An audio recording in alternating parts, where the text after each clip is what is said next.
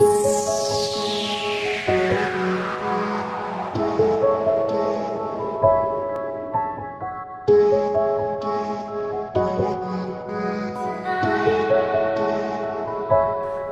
Field Development Project is one of the oil projects in Uganda, which is located in Kikuube and Hoima district. But the major activities are taking place in Buhuka Flats, which is in Buhuka Parish, Changwali Sub-County, Kikuube district. We are proud to be having the biggest wells, the Kingfisher wells in Buhuka. We know that we're going to be a rich community, much as Uganda owns this oil, but since we are the source, I am sure we will get more benefits than other parts of this country. After identifying land for oil and gas infrastructure for Kingfisher Field Development Project, a resettlement action plan was undertaken. And during the process of resettlement action plan, 5 programs were identified to restore the lives of project affected persons and host communities in Buhuka, and mainly priority was given to the Paps. First and foremost, I think we are benefiting a lot in terms of the road sector. A lot of roads are being constructed right now. We've already started off this Ramfungi Kabale road, which leads to the airport, and the people have been compensated, and as you move on that road, you'll find that new houses are coming up, meaning that people are using that money to improve the housing sector. Today we are monitoring a very important exercise which has involved harvesting of fish from the 8 fish cages. I would like to thank SUNOC, Uganda, and Uganda Petroleum Authority.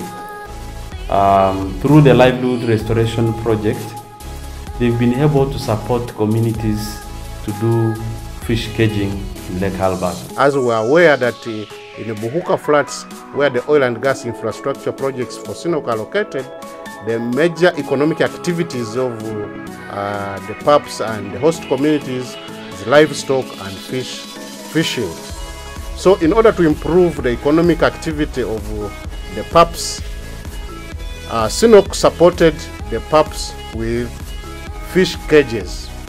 But it is important to note that the Paps were taken through the process, one of installing these fish cages, feeding management for sustainability purposes. Fe kyatuwa opportunity nyingi okubeera nga batulowoozaako ne batugamba nti balina okutwongerako naffe tusobole okuva mu mbeera eri embi gye twalingamu okutuyingiza ku ddaala erisingako.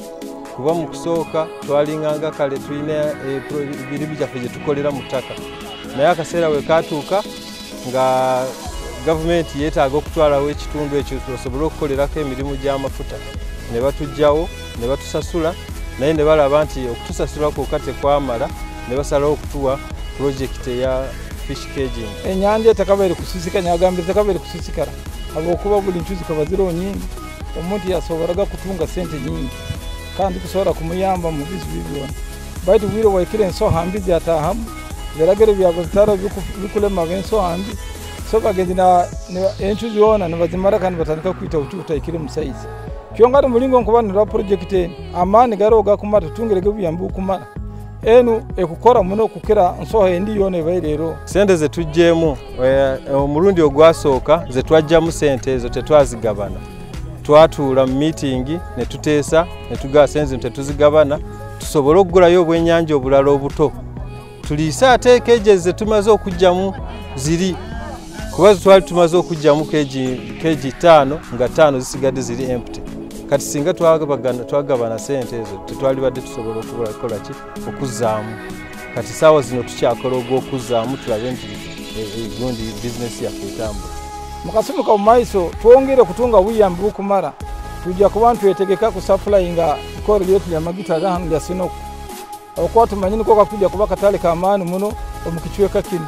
When we went for monitoring of projects and programs under SUNOC and other agencies working in that area, we got interested in this project as a district.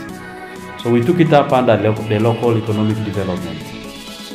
and we've now invested in the fish caging.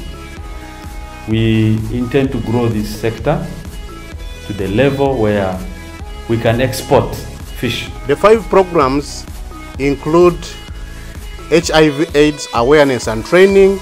This was undertaken in December 2019, and more than 1,000 people, including host communities, were trained and are now, some of them are peer educators to continue with the exercise of creating awareness within the community. The second project was financial literacy and business training. This is basically to help the Paps and host communities to ensure that they utilize compensation very well. The third program was vocational training, which was undertaken from Munteme Technical College in Kikuube district, where 50 beneficiaries were identified from Buhuka flats, and they went through the vigorous exercise of learning in the different disciplines, which included welding, carpentry, cosmetology. There was the issue of brick making. So, and these youth are already active in the field. They are doing a lot of work. They are self-employed. They are not only looking at the oil and gas sector to be employed in the sector, they are employing themselves. All in all, the programs of livelihood restoration programs are aimed at restoring the lives of the Paps.